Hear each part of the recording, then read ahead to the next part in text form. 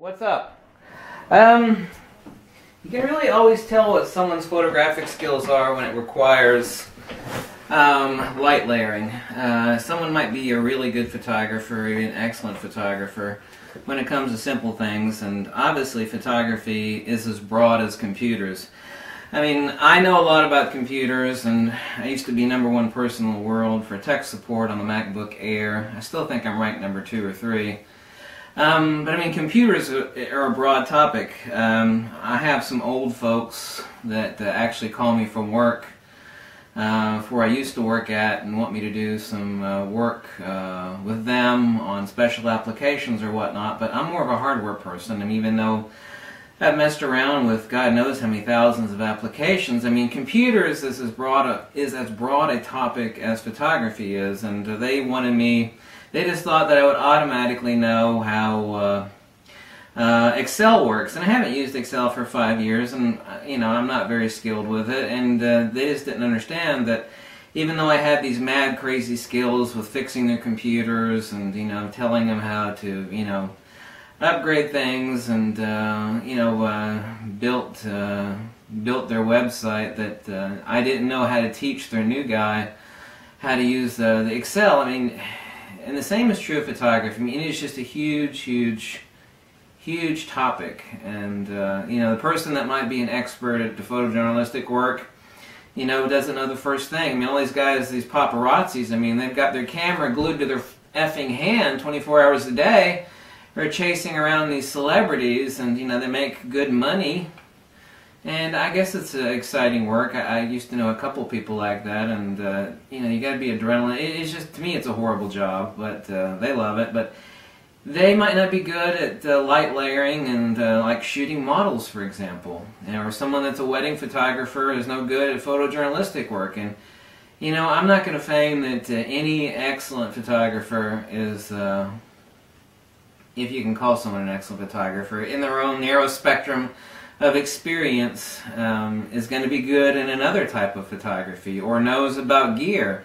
Back when I was in photography school, some of the best shooters in the world would come by, and I got to shoot with some of them. We did some sunrise shots out in Ormond Beach with, I can't remember his name. He had curly hair. He was a really ugly schmuck, and God, I can't remember his name. Gregory somebody. He was a famous photographer. I should know his name, but I mean, that's been over 20 years ago.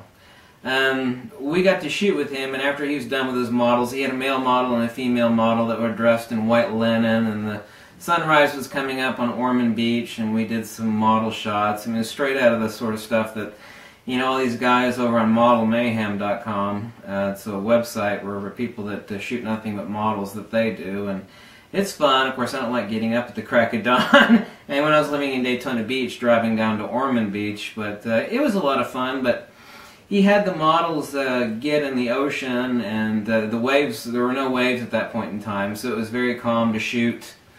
The waters were calm, and I thought of something at the time I didn't mention to him that I'd thought of before, and it was about using strobes at the water level.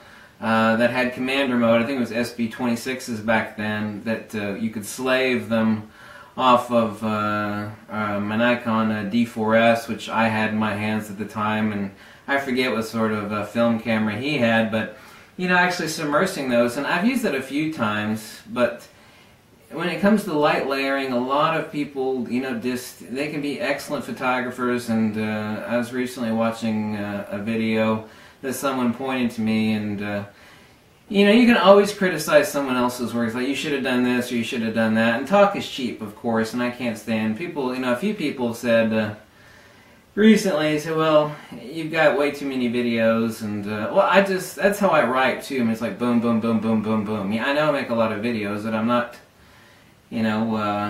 trying to make quantity of videos. It's just how I work, and actually it's how I write too. It's like bullet, boom, boom, boom, boom, boom. And I guess I could do these fancy productions, but I don't have the time for that. I just like to hit the points, and that's my particular style. But I was watching a show where someone was doing some water work, and I was criticizing, in my mind, how that they were shooting, and they're missing so much stuff. and you know, ways to do. You got to be thinking out of the box. You got to, I mean, obviously creativity in the composition is really important, and I wanted to show you a trick that I've used a few times. You can use either the heavy-duty Ziplocs and double bag them. I use a snoot on a cheap speed light that I'm not worried about it dying in case I get a light leak. This is an SP23 with a snoot. I don't have it now, but the smaller Tupperware units like this do this: place the unit in there with a wireless trigger, or if it's like an SP26 or SP28, not 28 but 26, or I would never use an SB800. Otherwise I'm going to have to use a Pocket Wizard with one of these units as a wireless trigger, and you place it in either a double Ziploc bag or in a Tupperware container. You're only placing it about 1.5 feet underneath the water, so the pressure isn't that great. And once you actually place it in the Tupperware container, you actually bag this, a smaller Tupperware than this, okay? You tape this inside, so even though you have a translucent window here, this is kind of a dirty Tupperware container, you tape it in here so that it actually is pointing out to the side of the Tupperware container. You place your wireless trigger in there if you need to, which I use the Pocket Wizards, and I've got like 5 or 6 of them. And I've got insurance on them in case they get damaged, but they're only $140 a piece. And you actually duct tape this to your monopole. I mean, you could use a regular stick or something if you want to get your monopole up. I mean, you're not going to get your monopole, you know, damage your monopole by sticking it in the water about 1.5 feet under. You're actually doing a model shot at water level, or if they're slightly above the water and you yourself are at water level, you can actually use a gel filter, but you're just placing your speed lights directly underneath the water and pointing it up at the model. You're illuminating her body. You can use a fill flash behind you. You really got to invest in some Pocket Wizards. You don't have to buy the expensive Pocket Wizards, but you know, even the cheap Chinese ones, whatever you could afford. I use the Pocket Wizards because they're totally reliable and they're tough little suckers, even though they are kind of expensive. But you know, some fill flash for the face, but also really neat light layering effects. And I actually will stick this underneath the water, and the speed light will fire through the water and illuminate the model's body. This is perfect for like pool shots, perfect for water level shots. It'll actually illuminate the ripples in the water. It'll create the most beautiful images you've ever seen. And so start thinking out of the box and stuff like that. You got to be thinking about light layering, and you got to get creative. So that's why you need to study. People think, well, why do I need to study all these light mods? I'm having a difficult enough time right now with trying to figure out my camera for perfect shot and composition. But part of that composition are understanding these special light layerings that will get you more work, make you more money, and make you a better photographer. You got to be thinking about crap like that. And how many people think, well, I'm going to stick a speed light under the water? That's why I've got 18 speed lights. This is why professionals buy these cheap little damn speed lights, because they don't want to be sticking their $500 SB910s in the water, but they don't mind sticking these little $30 bastards in the water.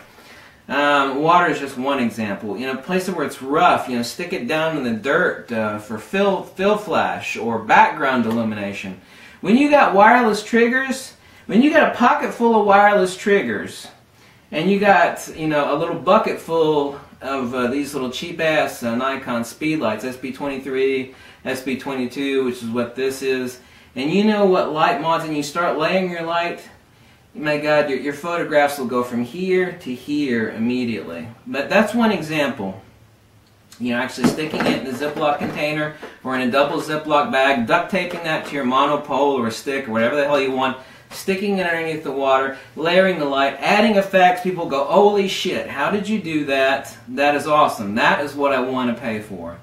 That is what pads your portfolio. So you really do need to study all these little oddball tips and tricks on light modification. I mean, it is photographia, for example. You know, it's about writing with light. You're going to have to learn these little light mods if you want to actually improve your photography. Anyway, enough said. But think about that, okay? How many people think about sticking a speed light in a Ziploc bag or a Tupperware container, then sticking that slightly underneath the water to illuminate your model? Stuff like that is important. That's one example out of many. You need to start directing your brain on that railroad track and start thinking in that line of thought. Okay? Bye.